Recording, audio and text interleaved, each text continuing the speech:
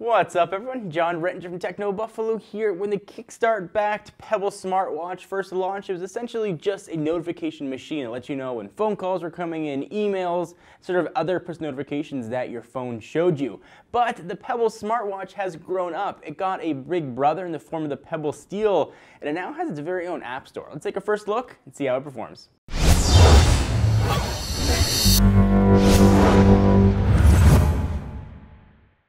The Pebble Steel is officially shipping today, but functionally wise, it's exactly the same as the original Pebble Smartwatch. You just get a more sort of upscale look to it. So with the new OS and developer access, we can now finally get access to all those delicious things that the Pebble Smartwatch had all along. Things like accelerometer and sort of other meters that can turn it into almost a fitness band. So let's take a first look at some of the stuff we can do. So first, you're going to have a brand new Pebble app. It's the Pebble Dev app, which lets you sort of get full control over your phone. It looks different now too, so let me go ahead and go into the main screen. You can see what it looks like. So you go ahead and hit that button. You can go access to My Pebble, Get Watch Faces, or Get Apps. Let's jump into Get Apps, since that's really the big thing here. So you got now sort of an orange hue, and it's divided into 6 sections. So you've got daily, tools and utilities, notifications, fitness, and games. They all have different apps inside of those. So obviously the hope here is that developers will make their own Pebble apps, but I'll show you just a quick example of what they look like. Let's go ahead and jump into daily, for example.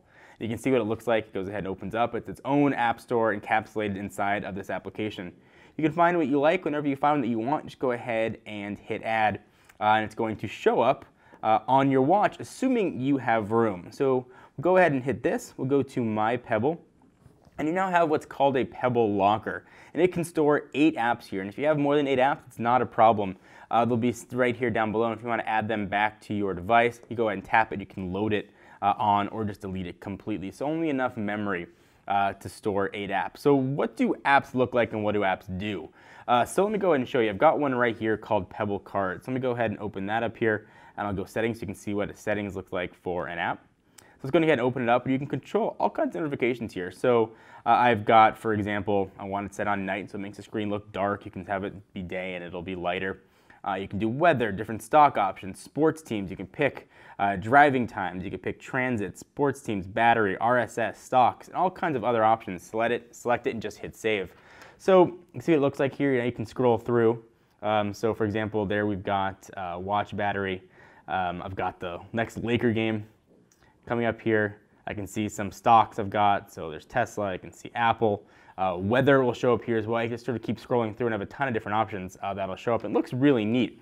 You don't access these the same way you would watch faces, unfortunately. So in order to access these, you got to go and hit the menu button here.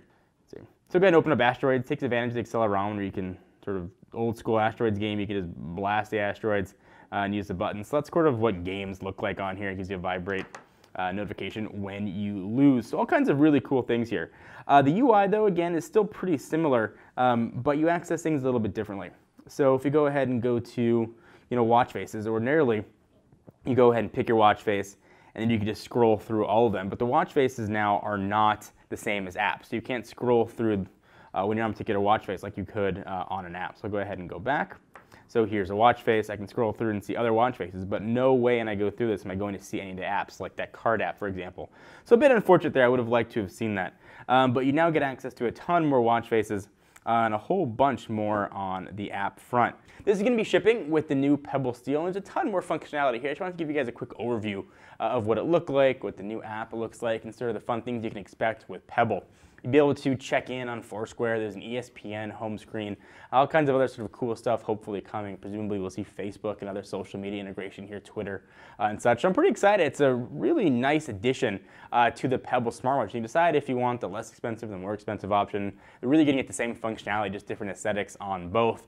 It's a nice addition to those folks that backed the watch. I really like that Pebble sort of didn't make these features only for the Pebble Steel. They sort of rewarded the folks that backed it originally, and the initial supporters, to sort of give it all the awesome things that the new OS has to offer. So what do you guys think? Is it going to be enough to make you pick up a new Pebble Smartwatch, or maybe look to pick up a Pebble Steel? Love to hear your thoughts. Do that in the comments right down below. Be sure to check us out at technobuffalo.com. Until next time, I'm John Rettinger. See you next video. Bye-bye.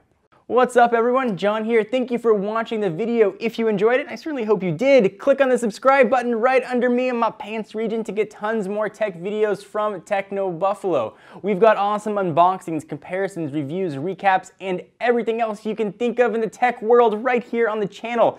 Join the herd today! If you want to check out some more content, just click right over this way to see some other recent videos. See you guys next time.